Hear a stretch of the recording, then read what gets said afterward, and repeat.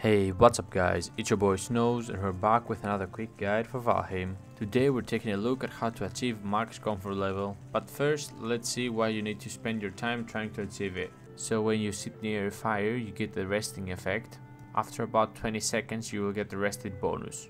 This buff increases both your health and stamina regen, but most importantly, it increases your XP gain. It doesn't really mention it in the effect list, but I'll prove it. So let's make a new character, let's name him Jump Master. Okay, let's jump till we get level 5. So it took 35 jumps to get to level 5 without the rested buff. So let's delete this guy and make a new one.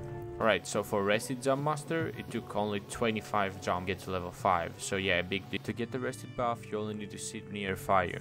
This will give you a level 1 rested buff, which will last for 8 minutes. So it's 7 minutes plus the level of the comfort you got. Say for example you got a level 3 comfort plus the 7 will be rested for 10 minutes. If you watched my latest video, which I'm sure you did, you would know that the day lasts for 21 minutes. So in theory we can be rested for an entire day if we get to comfort level 14.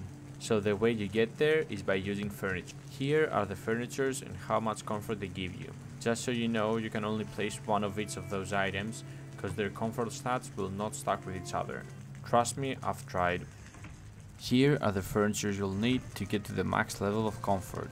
A hearth, a blazer, a chair, a table, a raven throne, a dragon bed, a banner, and all of the 3 rugs, deer, wolf, and logs.